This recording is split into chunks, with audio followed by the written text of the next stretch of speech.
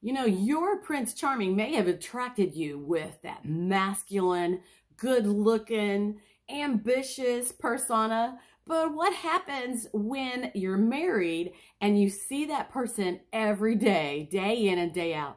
I'm thinking about the original Top Gun movie and Maverick. What do you think about when you think about Maverick from the original Top Gun? Well, he was handsome, he was ambitious, he broke the rules. He was full of himself. He was courageous and dynamic, intriguing and adventurous.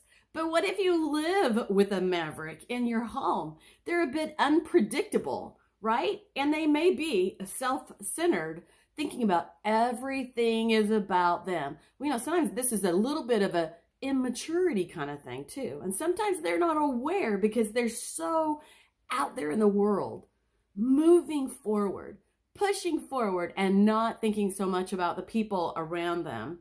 Well, there's pros and cons to every single personality. Here we are on day 12 of the 14-day Valentine's Challenge. My name is Connie, and we've been looking at all the different personality styles, identifying ourselves, identifying our spouses, and thinking about how we can make our marriage better, no matter who we are. When we're aware of who we are and how we act and react in the world, because remember I said we all think, act, and respond differently.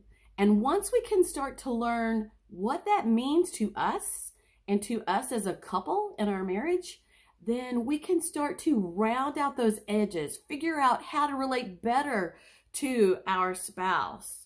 If you're a spouse of a maverick, it's important to stand strong, stay confident, and be independent.